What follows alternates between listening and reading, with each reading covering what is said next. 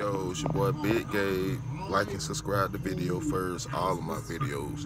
And tell me this, I just read a story about a woman that was getting married to a dude, and basically their son died like 8 years ago prior, and they just now decided to get married. Well, at the wedding, the woman's sister, when it came time to say, does anybody object, the woman's sister held her hand up and said, I do.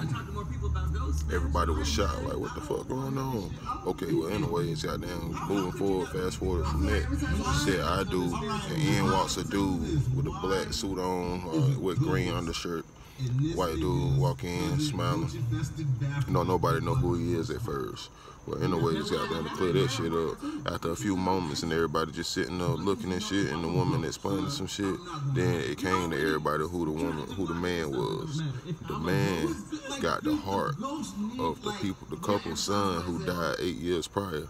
Well, I guess it was a donation of the heart. So he got the heart, and the heart is in the man, and the woman somehow got the man to come to the wedding, and it broke everybody down. So, and the bride started hugging the man and everything, saying she knows exactly who he is.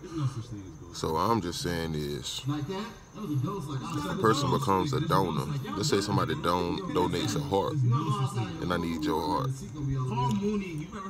If your family call me because I got a loved one from that family heart, should I feel obligated to come and show up so they can feel like they still got the person that they lost, even though this is my heart now?